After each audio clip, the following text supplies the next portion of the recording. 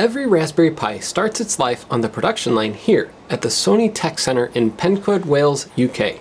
I was honoured to be invited to share with you an inside look at the high-tech manufacturing line for the Pi 4, where they've made nearly 50 million Raspberry Pis in the past decade.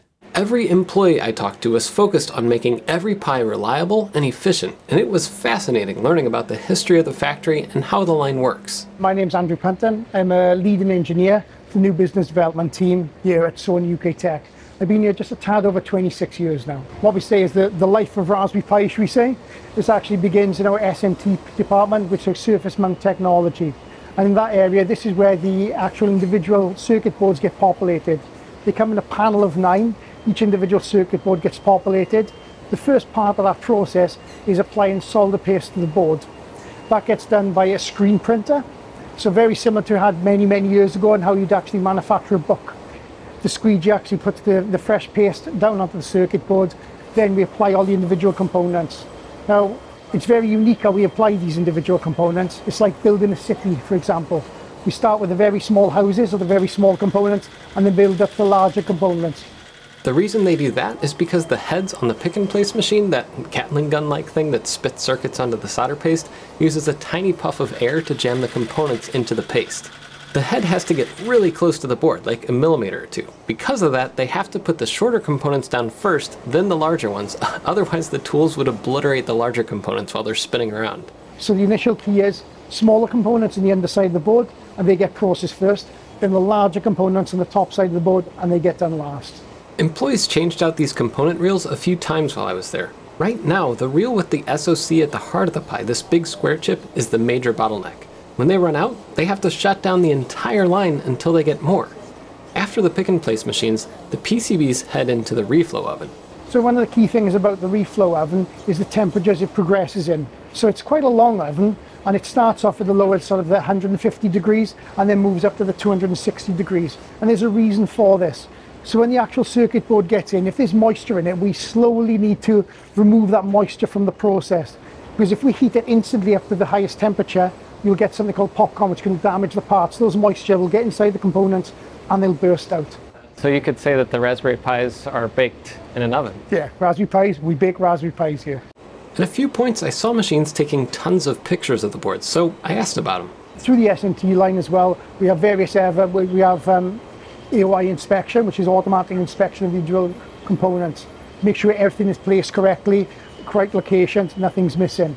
If any flaw was found, the board was pulled for manual rework. The boards were marked by hand so they could get these boards back on the line quickly.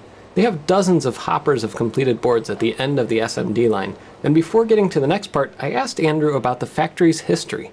And a little bit of history about the building. It was actually opened, Sony first came here in 1973, and how Sony came here was now King Charles, met with one of our founder members in Japan, Morita-san. So this factory where we're in today was actually opened by the Queen in 1992, and this is now the UK Technology Centre here in Pencoed, South Wales. So if I fast forward it a couple of years to where we are now, our core products, as you can see behind me here, are broadcast professional cameras, our master setup units, camera control units, and OLED viewfinders. One of the most visually impressive parts of the line is where the larger through-hole components are placed one by these dutiful robots. The next stage is where we'll actually apply the likes of the Ethernet ports, the USBs and headphone jacks. And in that part of the process right now we're using collaborative robots to place those components. A while back, this entire process was done by hand by employees. And some people watching this will probably lament the fact that humans are being replaced by robots. But look closely at how these robots actually place the components. That little wiggle you see, that was programmed in by a human. Programming the robots requires a ton of back and forth between engineers, line workers, and the robot manufacturers to get them to work reliably for placing millions of components. These robots mostly make the line faster. There are still humans loading in component trays, feeding the robots with the raw parts that go on the boards, or clearing up jams. The robots increase line capacity and free the humans to do other things better. Like, look at those GPIO pins. There's a custom hopper that uses only vibration to align a relatively complex part perfectly every time. How cool is that? But the robots aren't perfect, and that's why there's always a human at the end of this part of the line, placing the last few components the robots can't get to. In fact, I got to see what it takes to clean up after the robots. I've been told that I could try doing this and see how good I am at it. No problem. And try not to make a huge mess at your station. You've got a body double, right? Look alike. We do. He's my brother. You've got about 27 seconds for every panel. Did you take a seat? I'm going to try this out. So you should only have to put in the 4 GPIOs, so these bottom 4, so they're short end down. And you should know. Yeah, that's perfect. I've put together some of these, you know, but only like one every year. And then you've got the 5 Ethernets there. And oh boy. So you've got the 2 in the middle left.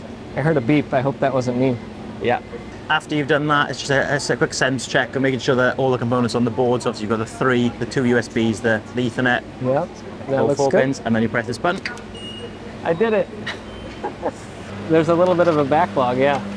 I gotta be as fast as the robot. It doesn't get up straight. Try it again. I don't know if you've got any other plans. Or... It's slightly therapeutic, but it's also slightly nerve-wracking because when you touch it, sometimes you touch another component. Yeah, so the robots are pretty accurate, but not 100%. And now I know if I need a body double. Whoops. I'm going to break everything here. Thank you very much. No problem. These employees are an essential part of the line before the final selective soldering process. And right before that, I caught sight of the little Sony Atrios box. I wonder what AI they're doing inside there. The next stage from there will be going through into our selective soldering process. So this is where it gets heated up to around 260 degrees. Into a process up to, I think, finally 275 degrees, where the solder becomes molten, and we apply the solder through individual jets to the components such as the Ethernet, and that obviously cools off then, and that goes into a final stage of the process. This process is a little more directed than wave soldering, and it's a critical part of the manufacturing line. They have tons of these expensive blocks of pure solder ready to go into the molten bath. This machine has 4 giant screws that very methodically dips the board into the bath and slowly pulls it out, ensuring a perfect connection on hundreds of through holes on every set of Pi boards. Oh, and don't drink that. After the selective soldering, the boards go through a cooling chamber. And under that chamber, I found one of the 15 or so Raspberry Pis I could find along the manufacturing line that are building other Raspberry Pis. Pis building Pis. I even did a video on the Revolution Pi last year, so go check that out if you want. On the topic of Pi products you could find in a factory, Seed Studios sponsored this video, and they just launched the ReTerminal DM. It's built around a Compute Module 4, which is also made right here in the Sony factory. This thing can integrate with Node-RED for low-code programming and event-driven applications. It has a rugged design with an IP65 front panel and electrically isolated I/O. It's great for any kind of HMI, from a premium home assistant controller to industrial use. Seed Studio also offers ODM services. They can help with everything from product development and R&D to production and support. Even this ReTerminal DM could be customized for your use case. They're releasing even more new products based on the Pi, like this rerouter, a travel router also based on the Compute Module 4, or their EdgeBox line of industrial Pi computers. Check out Seed's Raspberry Pi blog for more, and check out the links in the description. After the boards cool down in this little wind tunnel, they're checked one last time by a technician, and any little spot that needs a little extra solder gets it. Then one of the most impressive parts of the line is this, the giant farm of 64 fully automated test jigs. They all get individually tested in a bed of nails test fixture, and all the likes of the SD card, the HDMI connections, headphone jacks, they'll be automatically connected as part of our test jig. Then there will be pass or fail at that stage. 99% of them will be a pass. And I kept finding more and more of these little boxes, inside of which is another Raspberry Pi. Pis building Pis all over the place here. But that brings me to something I sensed as I talked to the Sony employees, and even when I was discussing how they build Pis with Gordon Hollingworth over in the labs at Pi HQ. Sony and Raspberry Pi worked together to build the test jig, and they even have a manual version of it at Pi HQ so they can continually improve it. Like, one time they found out if someone loaded a component upside down, it would still work, but not the right way. So they modified the jig at Pi HQ to make sure it would detect that error, pass the knowledge to the Sony engineers, and one by one they got all the jigs in the factory upgraded. Now, that problem can never happen again. And having this kind of tight relationship means when Raspberry Pi discovers new things in their labs, they can quickly iterate on the manufacturing process to make it better and better. Andrew said he's been involved with Raspberry Pi since the very beginning. I was involved with the Raspberry Pi, the initial introduction, and that was back in around 2012. their values and behaviours seem to match a lot with ours, so we thought, let's give these guys a chance. And you know what, the rest is history now. How many pies did they predict that you would be manufacturing initially? So we thought we were going to be in the tens of thousands. This quickly increased. So I think by 2013, we'd actually manufactured our millionth pie. And where we are today, this year we're aiming to hit our 50 millionth pie. One line that looks like it's changed a lot from the older videos I've seen is the packing line. It's 100% automated and full of clever engineering tricks. I'm privileged to be one of the members who actually developed that stage of the process, and it was effectively a year of our lives. So we've done some exploratory work in how people package in processes in the food and drink industry, in the pharmaceutical industry, and we've developed it into our process here. How we've done that is we've minimised how we deliver the boxes in, so they all become in flat packed. We actually erect the boxes here, and they're automatically glued into a punch machine. Once that punch machine goes into an indexing conveyor, the actual boards, the manuals and the individual reading cards are placed with them. Then we automatically place the pies on top. Then they will go through a final stage, which is a mechanical means of closing it and gluing the box. And I wanted to spend a little more time on this part of the line because it was fascinating. So many different noises and motions, I could probably spend half an hour mesmerized by any one part. But this little robot, it picks up a tested pie off the line and holds it over this little scanner.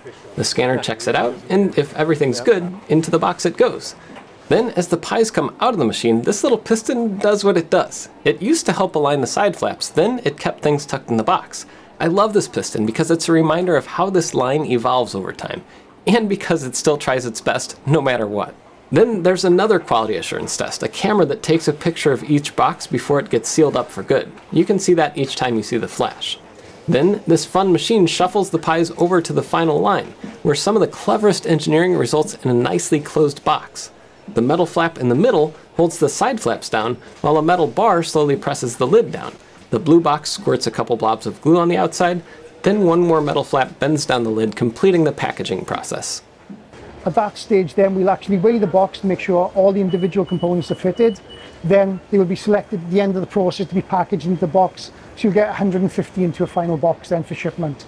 That last little check measures the box's weight to the gram. If anything is missing, it'll pop the package out. But I love this little 3D printed flapper that swats the pie along on its way if no other pie comes along to push it off the scale in time. There we go. Then we automatically pack them, place them into the box, and get them shipped out to a warehouse. At the end of my day at the factory, I waited for one more box to roll off the line.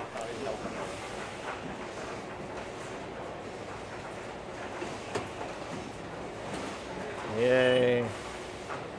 Normally, a worker would tape it and stack it, but they let me hold one of the thousands and thousands of pies they made that day, at least for a second. We produce these pies, I think they're in quantities of 180 to 200,000 a week. Right now we're producing pies, like we say, is every 3.14 seconds. And that's just the Pi 4. The factory was making Pi 3B+, Pi 0, and even some CM4 and CM4S while I was there. Have you ever thought about building an automated test jig for a CM4? It's hard, but Sony has one. And just like with the Pi 4, the CM4's test jig has another Raspberry Pi hiding inside. There's also the CM4S, which is a child of the shortage. I can't imagine the pain some engineers had to go through building the automated test jigs that can survive thousands of insertions of basically what amounts to a stick of RAM. So when we initially started conversations with the guys from Raspberry Pi, it was very quick to understand that we shared the same values and behaviours, all about inspiring the next generation. And where we are today, we continue to inspire each other to drive things forward.